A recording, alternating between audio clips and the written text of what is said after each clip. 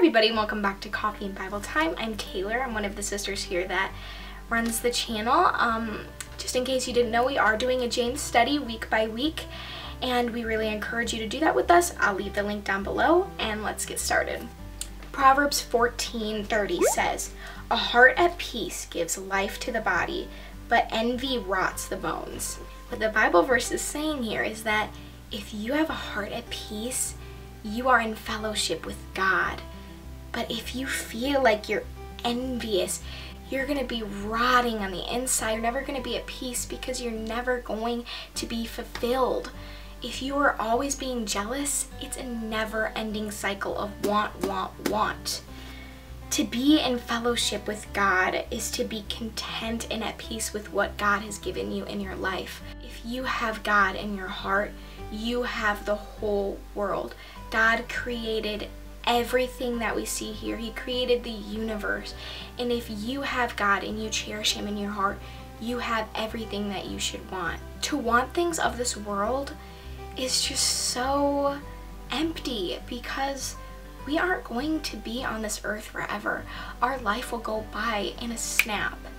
And all the things that you've wanted are going to be gone. Everything that you do have stays on the earth after we die, and we go up and take nothing with us. The only thing that we will take with us in heaven is our faith, and that is what we need to be working on in this life. Get rid of your envy, get rid of your jealousy for what other people have, and focus on your relationship with God.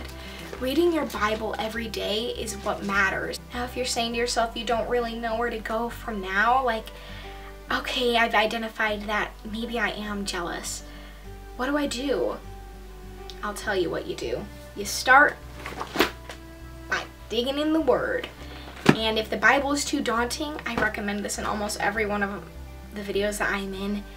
The comic book Bible, I swear by it. I read that entire thing so fast, and that is what transitioned me from not being able to read, struggling reading the Bible. It's really daunting. That got me from point A to point B. I'm now reading my Bible every single day, and that is how I stay away from the little green monster on my shoulder called jealousy.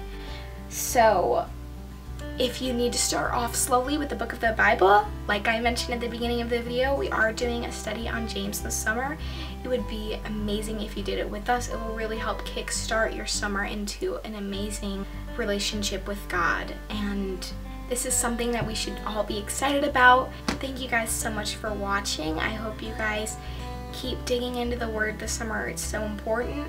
And I'll see you guys in our next video. Bye.